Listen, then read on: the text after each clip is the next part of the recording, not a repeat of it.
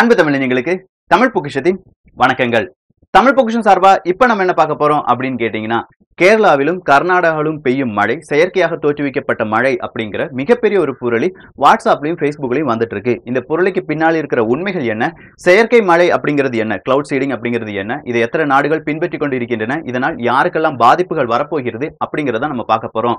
செயற்கை மழை அப்படின்னு சொன்ன உடனே இது எப்ப இருந்து இதுக்கு ஆராய்ச்சி தொடங்குது அப்படின்னு கேட்டீங்கன்னா, 1903 இருந்தே இந்த செயற்கை மழை எப்படியாவது பூமிக்கு கொண்டு வந்துடலாம் அப்படிங்கிற ஆராய்ச்சி நடைபெற்றுக் கொண்டே இருக்கிறது. 1960ஆம் ஆண்டு தான் ஆஸ்திரேலியால ஒரு செயற்கை மழைக்கு சோதனை அப்படிங்கிறது வெற்றி பெறுகிறது. இதன் பிறகு பல்வேறு விதமான நாடுகள் பல்வேறு விதமான விதங்களில் இதன் ஆராய்ச்சியை பின்பற்றினாலும் சைனா அப்படிங்கிறது இந்த ஆராய்ச்சியில் மிகவும் முன்னோக்கி இருக்கிறது அப்படின்னு சொல்லலாம். சைனால தான் மிக கூடுதலாக இந்த கிளவுட் சீடிங் அப்படிங்கிறதுக்கு ஆராய்ச்சி நடைபெற்றுக் கொண்டிருக்கிறது. இதை கூடுதலா யூஸ் பண்ணது யார் அப்படின்னு கேட்டீங்கன்னா, சைனாவா இருக்கலாம், அப்படி இல்லைன்னா சவுதி அரேபியாவா இருக்கலாம். சவுதி அரேபியாவை பொறுத்த வரைக்கும் 2017-18 இந்த காலகட்டத்தில் மட்டும் எத்தனை தடவை இவங்க கிளவுட் சீடிங் பண்ணிருக்காங்க அப்படின்னு கேட்டீங்கன்னா 66 தடவைக்கு மேல பண்ணிருக்காங்க. இதனால அவங்களுடைய மழை எந்த அளவுக்கு கூடியிருக்கு அப்படின்னு கேட்டீங்கன்னா 30% அளவுக்கு கூடியிருக்கு. கொஞ்ச நாளைக்கு முன்னாடிலாம் நீங்க நியூஸ் வாசிச்சிருப்பீங்க, சவுதி அரேபியால ஒரு மாத காலமாக மழை பெய்து கொண்டிருக்கிறது அப்படின்னு. இதுக்கு பின்னாடி இருக்கிறதுலாம் இந்த கிளவுட் சீடிங் அப்படிங்கிற ஆர்டிபிஷியல் ரெயின் தாங்க. சோ இந்த கிளவுட் சீடிங் அப்படிங்கிறது என்ன, இதை தமிழ்ல மேக விதைத்தல் அப்படின்னு சொல்லுவாங்க. இது செய்யறதுக்கு 3 விதமான நிலைப்பாடுகள் இருக்கின்றன. இந்த 3 நிலைப்பாடுகளையும் ஒரு போல செய்தால்தான் இந்த செயற்கை மழை என்பது பெய்யும். இதுல ஏதாவது ஒரு சின்ன மிஸ்டேக் நடந்தாலும் இந்த செயற்கை மழை என்பது முற்றிலுமாக தடைபட்டு விடும் அப்படிங்கிற வேறொரு உண்மையும் இருக்கு.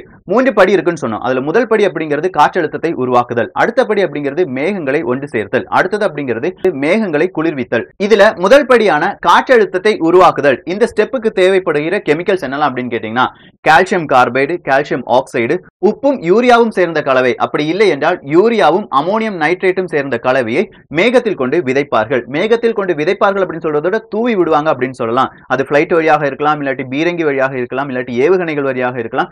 எப்படினாலும் இந்த மேகத்துல கொண்டு இதெல்லாம் தூவி விடுவாங்க. இந்த மாதிரி கெமிக்கல்ஸ் தூவி விடும்போது அங்க ஆட்டோமேட்டிக்கா அந்த மேகத்தில் என்ன நடக்கும் அப்படின்னு கேட்டீங்கன்னா, ஈரப்பதம் என்பது கூடும். ஈரப்பதம் கூடும்போது காற்றழுத்தம் என்பது அங்கே ஏற்படும். இப்போ மறுபடியும் கிட்ட இருக்கிற மேகங்கள் எல்லாம் ஒன்று சேர்க்கணும், இல்லாட்டி அந்த மேகத்தின் அடர்த்தியை கூட்ட வேண்டும். இந்த அடர்த்தியை கூட்டுவதற்காக இவங்க மறுபடியும் என்ன செய்வாங்க அப்படின்னு கேட்டீங்கன்னா, உப்பு, யூரியா, அமோனியம் நைட்ரேட், உலர்பனி போன்றவற்றை இந்த மேகத்துல கொண்டு மறுபடியும் விதைப்பாங்க. இந்த உலர்பனி அப்படிங்கிறது வேற எதுவுமே கிடையாது. கார்பன் டை ஆக்சைடை ரொம்பவே அழுத்தம் கொடுத்தா அது ஒரு பனிக்கட்டியாக மாறிவிடும். அதை தான் உலர்பனி அப்படின்னு சொல்லிட்டு இருக்காங்க.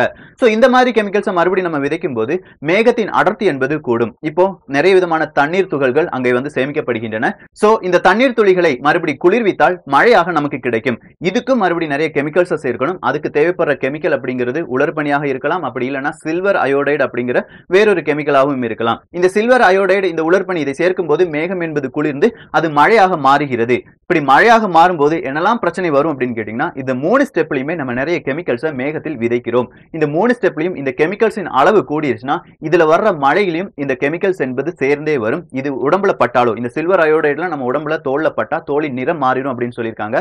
பாலூட்டிகளுக்கு பலவிதமான பாதிப்புகளை ஏற்படுத்தும். அதே மாதிரி பல காலமாக வாழ்ந்து கொண்டிருக்கிற தாவர இனங்கள் முற்றிலுமாக அழியும் அப்படிங்கிற வேறொரு பிரச்சனையும் இருக்கு. இதெல்லாம் உடனே நடக்காது. ரொம்ப நாள் நீங்க இதையே செஞ்சுட்டு இருந்தீங்கன்னா கண்டிப்பா நடக்கும். நான் சொன்னேன், சவுதி அரேபியால 60-68 தடவை செஞ்சுட்டாங்க.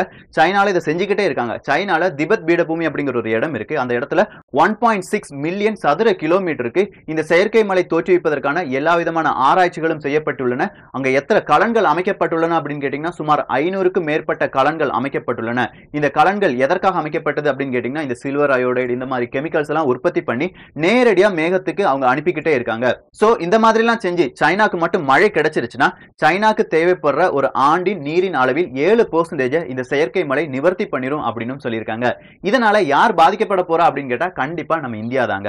இந்த மேகத்தை ஒன்று சேர்க்கும் படலம் ஏற்படுத்தும் போது கிட்ட இருக்கிற மேகத்தை எல்லாமே அது இழுத்து வச்சுக்கிடும். சோ இந்தியா கிட்ட இருக்கிற மேகமா இருந்தாலும் சரி, இல்லாட்டி இந்தியாவுக்கு கிடைக்க வேண்டிய மழையாக இருந்தாலும் சரி, அது யார் கொண்டு போயிருவா? சைனா அப்படிங்கிறவங்க கொண்டு போயிருவாங்க.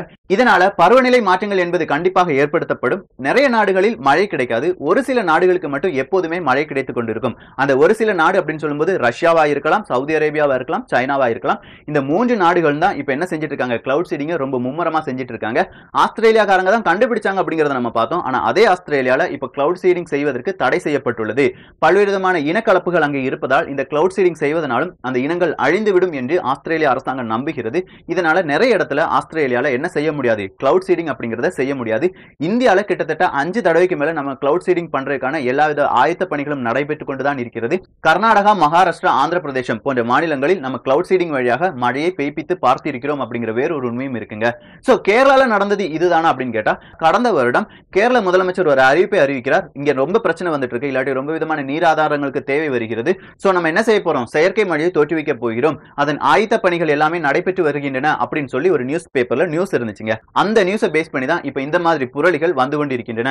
ஒரு கிளவுட் சீடிங் பண்ணும்போது கண்டிப்பா காற்று என்பது இந்த அளவுக்கு அடிக்கவே அடிக்காது. ஒரு கிளவுட் சீடிங் ஒரு குறிப்பிட்ட இடத்துல மட்டும்தான் செய்யப்படும். அந்த குறிப்பிட்ட இடத்துக்கு அந்த கிளவுட் சீடிங் செய்வதற்கு ரொம்ப பெரிய அமௌண்ட் செலவழிக்க வேண்டியிருக்கும். இதனால தான் இந்திய கவர்மெண்ட் சொல்லுது, நம்மளால அதிகமா கிளவுட் சீடிங்லாம் பண்ண முடியாது, அதை மேலை நாடுகள் வேணா செஞ்சுட்டு போட்டும் அப்படின்னு சொல்லி விட்டுறாங்க. ஆனால் இந்தியாவுக்கு இதனால நிறைய பாதிப்புகள் காலப்போக்கில் வந்து கொண்டே இருக்கும் என்று சொன்னால் மிகையல்ல. ஒரு நாடு இன்னொரு நாட்டை அடிமைப்படுத்த வேண்டும் என்றால் படையெடுத்து தான் அடிமைப்படுத்தணும் அப்படிங்கிறது கிடையாது. போர் தொடுக்க வேண்டாம், அணு ஆயுதத்தை யூஸ் பண்ண வேண்டாம். இந்த மாதிரி மழை பொழிவை தடுத்தாலே போதும், இல்லாட்டி அந்த நாட்டின் பருவநிலையை மாற்றியாலே போதும். என்ன நடந்துரும், அந்த நாட்டில் தீராத நோய்கள் வரும், இல்லாட்டி தண்ணீர் பஞ்சம் வரும், நிறைய விதமான பிரச்சனைகள் வரும், உள்நாட்டு போர் ஏற்படும்.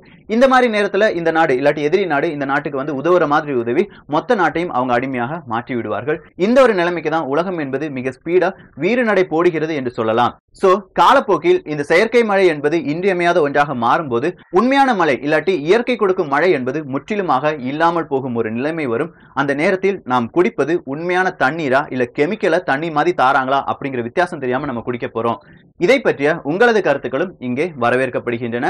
எல்லோரும் தமிழ் பொக்கிஷத்தில் இணைந்திருங்கள். தமிழ் பொக்கிஷம் சேனலை சப்ஸ்கிரைப் செய்யாத தோழர்கள் தோழிகள் தயவு செஞ்சு சப்ஸ்கிரைப் பண்ணிக்கோங்க.